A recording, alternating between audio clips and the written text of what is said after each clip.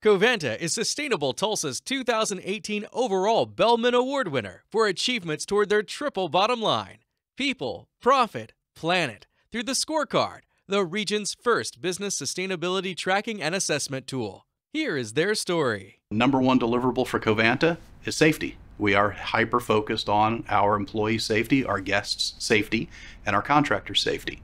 Right behind that is a focus on environmental performance, and we're very proud of our environmental performance. That's the planet part. And when we focus on people and planet, profit drops to the bottom line. All of our employees are really ambassadors for sustainability, and they're very proud of what they do.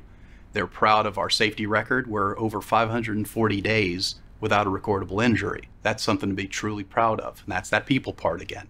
But knowing how we serve the community, what we do for the communities and industries, companies that we serve, they're very proud of that. So doing the scorecard validates what we're doing and why we're doing it. And it also helped us focus on ways that we can continuously improve. We changed a whole bunch of lighting to LED lighting.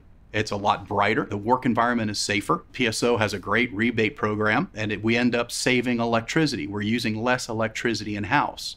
And we're a little different company. If I can save half a megawatt of electricity in-house, that means I can put half a megawatt of clean renewable electricity onto the grid, which is kind of a double benefit there. Also, from a financial standpoint, the scorecard helped us focus on things that we were going to do, but can we change what we're going to do in such a way to make us more sustainable? And some of them are really simple, one of which is you notice the big speed bump as you came into our facility today. We needed to replace a speed bump. Instead of rebuilding the speed bump where it is located, we built a new speed bump to help direct rainfall into our retention basin.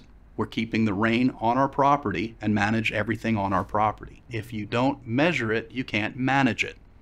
So if you measure how much water you're using, if you measure how much electricity you're using, and keep track of that, and the scorecard has a partner that will help you do that. And as you implement energy saving strategies, you can see that change. You can see that improvement and measure that improvement and quantify that improvement. And the scorecard helps you document what you're doing right and gives you plenty of ideas on things you can do.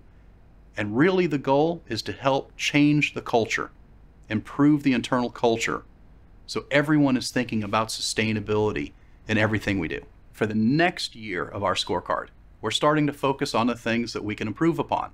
We already identified and were verified on 126 different categories. We can still improve. And one of the things we're looking to do next year on the planet of People, Profit, Planet is put a Monarch Way Station in.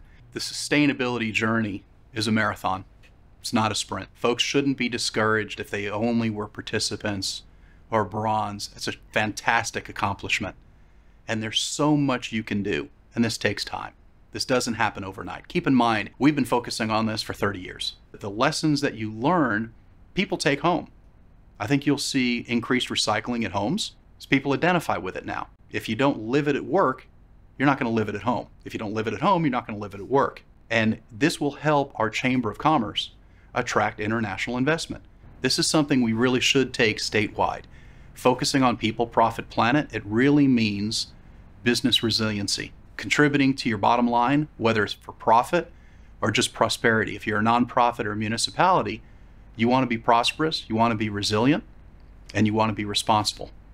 And this tool really is a tool for the state of Oklahoma, and I think nationally.